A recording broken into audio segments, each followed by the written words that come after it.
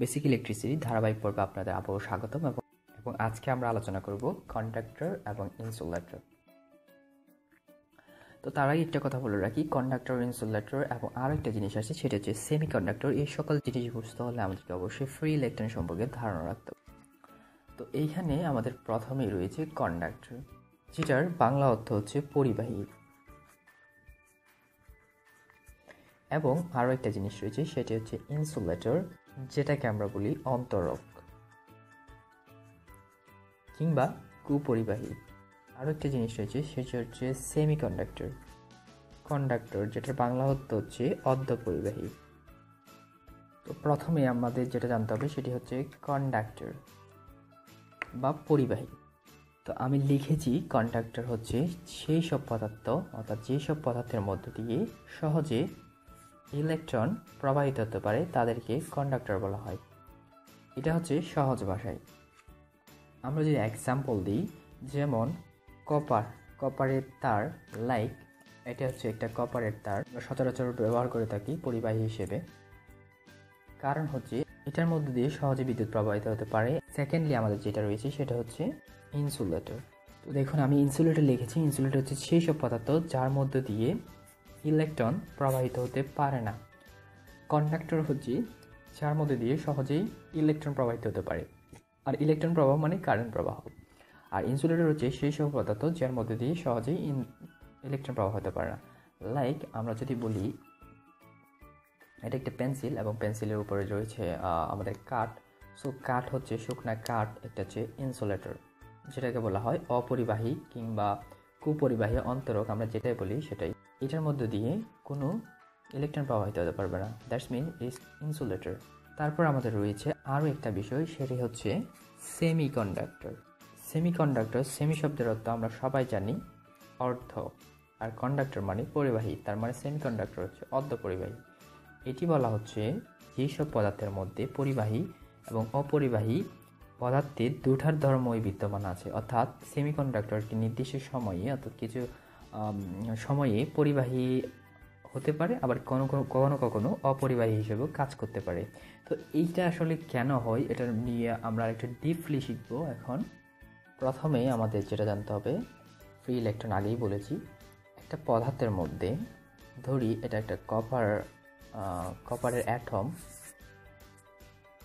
যার মধ্যে ইলেকট্রন রয়েছে এক এক শক্তি স্তরে এক এক রকম ইলেকট্রন। আমি এখানে ইন জেনারেল দিচ্ছি, মনে করি এগুলা চারদিকে ইলেকট্রন রয়েছে, নিউক্লিয়াসের চারদিকে ইলেকট্রন রয়েছে, এটা নিউক্লিয়াস। সো নিউক্লিয়াসের চারদিকে ইলেকট্রন রয়েছে। তো এইখানে এক একটা শক্তি স্তরে কিন্তু ইলেকট্রনের শক্তি এক এক রকম। সেটা আমরা বোর্ডের পরমাণু তত্ত্ব থেকে জেনেছি যে কোনো একটা পরমাণুর মধ্যে একটা শক্তি স্তর থেকে ইলেকট্রন আরেকটা শক্তি স্তর, অর্থাৎ নিচ থেকে যদি উপরে যেতে চায় তাহলে তাকে শক্তি দিতে হয়, অর্থাৎ তাকে শক্তি দিলেই কিন্তু সে যাবে। অর্থাৎ তার মানে এই ইলেকট্রন থেকে এই উপরের স্তরে ইলেকট্রনের শক্তি কিন্তু বেশি। আবার আমরা এটা জেনেছি যে উপরের শক্তি স্তরকে কোনো একটা ইলেকট্রন যদি নিচে শক্তি স্তরে আসতে চায় তাহলে তাকে শক্তি শোষণ করে, অর্থাৎ তাকে শক্তি ছেড়ে দিতে হয়।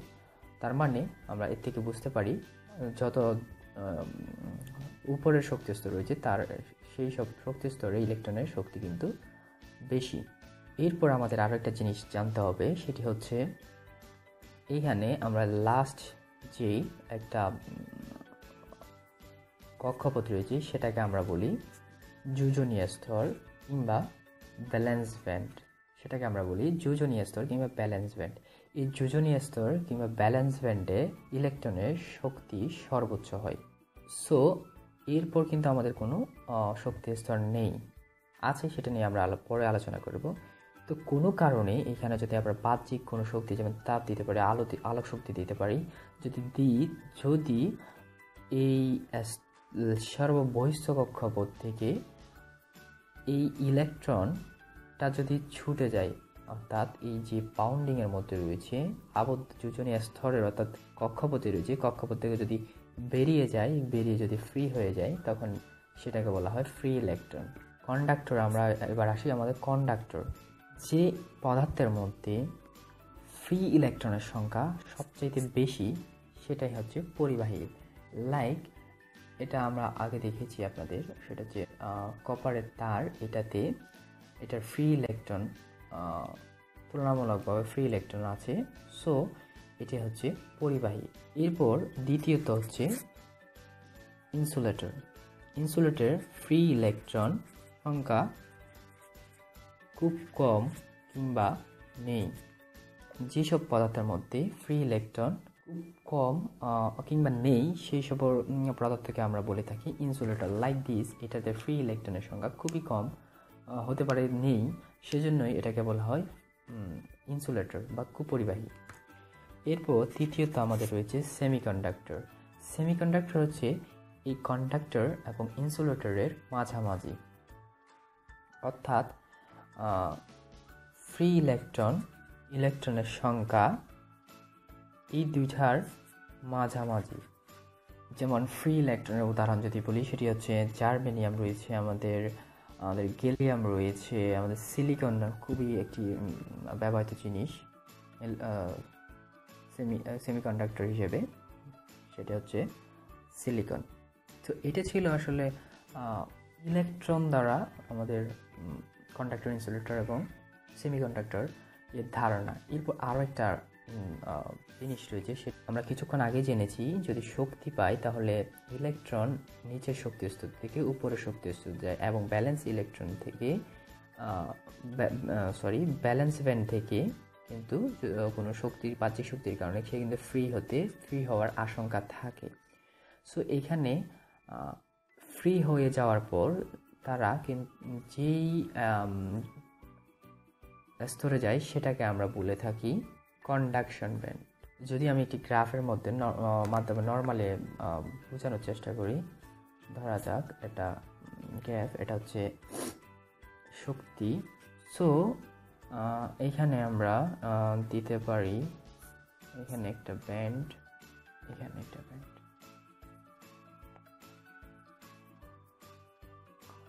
এটাকে ধরি আমরা ব্যালেন্স ব্যান্ড, আমরা এটাকে ব্যালেন্স ব্যান্ড, আর এটাকে আমরা যদি ধরি কন্ডাকশন ব্যান্ড।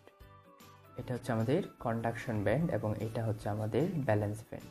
তো এখানে মধ্যখানে একটা গ্যাপ থাকে, এই গ্যাপটাকে বলা হয় ফরবিডেন ব্যান্ড, অর্থাৎ নিষিদ্ধ এলাকা বা নিষিদ্ধ স্তর।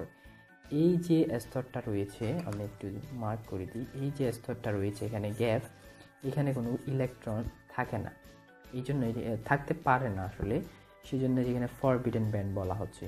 সো এখানে যদি ব্যালেন্স ব্যান্ড থেকে কোনো একটা ইলেকট্রনকে, অর্থাৎ এই স্তর থেকে যদি বাইরে নেওয়া যায়, অর্থাৎ কন্ডাকশন ব্যান্ড আনতে হয়, তাহলে কিছুটা শক্তি দিতে হবে এখান থেকে এখানে যেহেতু থাকতে পারবে না, আমাদের যদি একটা ইলেকট্রন এখানে থাকে, তাকে কন্ডাকশনে নেওয়ার জন্য, ফ্রি করার জন্য এমন একটা শক্তি প্রয়োগ করতে হবে যেটা এই ইলেকট্রনকে এখান থেকে এক নিমিষেই এই ব্যান্ডে নিয়ে আসবে, অর্থাৎ মধ্যখানে না, এই ব্যান্ডে নিয়ে আসতে পারে, তাহলেই সেটা কন্ডাকশন ব্যান্ডে যাবে এবং ফ্রি হয়ে যাবে। সো এটা এই ফরবিডেন ব্যান্ডের যে দূরত্ব, সেটার উপর নির্ভর করে আসলে সেমিকন্ডাক্টর, ইনসুলেটর এবং কন্ডাক্টর। তো আমরা যদি তিনটা আলাদা আলাদা গ্রাফে দেখাই জিনিসটা, তাহলে সেটা দাঁড়াবে, এটা হচ্ছে আমাদের ব্যালেন্স ব্যান্ড আর এটা হচ্ছে আমাদের কন্ডাকশন ব্যান্ড, এটা হচ্ছে আমাদের কন্ডাকশন ব্যান্ড আর এটা হচ্ছে আমাদের ব্যালেন্স ব্যান্ড। সিমিলারলি এখানে এটা হচ্ছে আমাদের কন্ডাকশন ব্যান্ড আর এটা হচ্ছে আমাদের ব্যালেন্স ব্যান্ড। তো এখানে একটা সিম্পল ডিফারেন্স রয়েছে, সেটা হচ্ছে এখানে যে আমাদের ফরবিডেন গ্যাপ রয়েছে, ফরবিডেন গ্যাপ, এটা কিন্তু তিনটাতে আমি 3 রকম দেখিয়েছি। তো আপনারা বুঝে নেওয়ার কথা আসলে কোনটা কি। এখানে যে গ্যাপটা রয়েছে সেটা পরিমাণ কম, সো এখানে আমরা যদি বাহ্যিক তাপ দিই কিংবা বাহ্যিক কোনো শক্তি দিই, সেটার পরিমাণ হবে খুবই কম। আমরা অর্থাৎ খুবই অল্প পরিমাণে শক্তি দিলে কিন্তু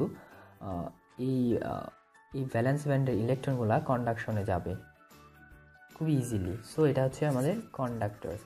এরপর আসি ইনসুলেটর। ইনসুলেটরে দেখুন গ্যাপটা কিন্তু অনেক বেশি, এই পরিমাণ শক্তি আসলে দেওয়া সম্ভব না। সো এই ব্যালেন্স ব্যান্ডের ইলেকট্রনগুলো কিন্তু কন্ডাকশন ব্যান্ডে যেতে পারবে না, এখানে দূরত্বটা অনেক বেশি। সো এই জন্য এটা হচ্ছে ইনসুলেটর। আর এইখানে দেখতে পাচ্ছেন এনার্জি ব্যান্ডটা এই দুটার মাঝামাঝি, অর্থাৎ এখানে আমরা যদি সাধারণ তাপমাত্রায় রাখি তাহলে এটা আমাদের অপরিবাহী হিসেবে কাজ করবে। আর যদি যখন একটি নির্দিষ্ট তাপমাত্রা দিব, কিংবা অর্থাৎ আমি এখানে তাপমাত্রা বারবার বলছি কারণ আমার একটি নির্দিষ্ট শক্তি দিতে হবে। সো আমি তাপমাত্রাটাকে শক্তি হিসেবে এখানে বলছি। তাপমাত্রা অর্থাৎ তাপটা বৃদ্ধি করি তাহলে কিন্তু এই ভ্যালেন্স ব্যান্ডের ইলেকট্রনগুলা কন্ডাকশন ব্যান্ডে যাবে এবং সেটি পরিবাহী হিসেবে কাজ করবে। তো এইটার জন্য এইটাকে বলা হচ্ছে অর্ধপরিবাহী। নির্দিষ্ট তাপমাত্রা সাধারণ তাপমাত্রা এটি অপরিবাহী, কিছু তাপমাত্রা যদি আমরা বৃদ্ধি করি তাহলে এটা পরিবাহী নেই কাজ করে। সো এটাকে বলা হয় অর্ধপরিবাহী বা সেমিকন্ডাক্টর। এখানে আসলে যে শক্তি আমাদের দিতে হবে সেটির পরিমাণ হচ্ছে 1 ইলেকট্রন ভোল্ট। আর 1 ইলেকট্রন ভোল্ট কি সেটা আপনারা জানেন। 1 ইলেকট্রন ভোল্ট হচ্ছে শক্তির একটি একক, খুবই ক্ষুদ্র একক। শক্তির বিরাট একক বড় একক সম্পর্কে আমরা জানি, সেটি হচ্ছে জুল। আর এই ইলেকট্রন ভোল্ট আর জুলের মধ্যে সম্পর্ক হচ্ছে 1 electron volt is equal to 1.6 into 10 to the power 19 joule. That's খুবই ছোট। এই ফোর্সটা, এই বলটা পেলে কিন্তু সেই কন্ডাকশন ব্যান্ডে যেতে পারে।